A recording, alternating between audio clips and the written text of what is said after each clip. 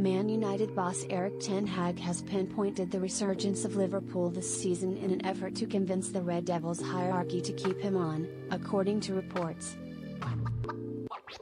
The Red Devils have had a disappointing second season under the Dutchman after he took them to an FA Cup final, League Cup silverware and a top 4 finish in the Premier League. But Man United crashed out of Europe before Christmas this campaign by finishing bottom of their Champions League group, while they are currently 6th in the Premier League.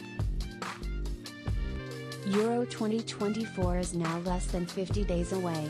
Book your hotel with Marriott Bonvoy. A win on penalties against Championship Coventry City in their FA Cup semi-final last weekend did little to enthuse fans as they now face arch-rivals Man City in the final. Ten Hag is under huge pressure to turn around poor performances, and Man United were generally quite good against a rock-bottom Sheffield United side on Wednesday, despite conceding 2 goals in a 4-2 win. Ineos would prefer not to have to add to their to-do list. Reaching an FA Cup final and beating a team bottom of the table is unlikely to save Ten Hag, however. ESPN journalist Mark Ogden insists Ineos and Sir Jim Ratcliffe would prefer not to have to add a new managerial appointment to their to-do list this summer. Ogden claims, "Everything revolves around the fate of Ten Hag, but the Dutchman could yet save himself by ending the season well and winning the FA Cup." Sources have said that with so many issues to address this summer, Ineos would prefer not to have to add to their to-do list by seeking a new manager, but Ten Hag's future is unquestionably in the balance.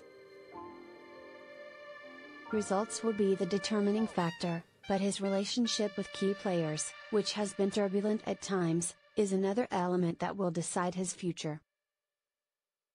Sources have said that Ten Hag believes that the addition of younger and fitter players, particularly in midfield, could have a transformative effect on his team, and that he has pinpointed the resurgence of Liverpool this season. Following the signings of Alexis Mac Allister, Dominic Szoboszlai, Wouter Endo, and Ryan Gravenberch, as evidence of how strategic recruitment can quickly change a team's fortunes.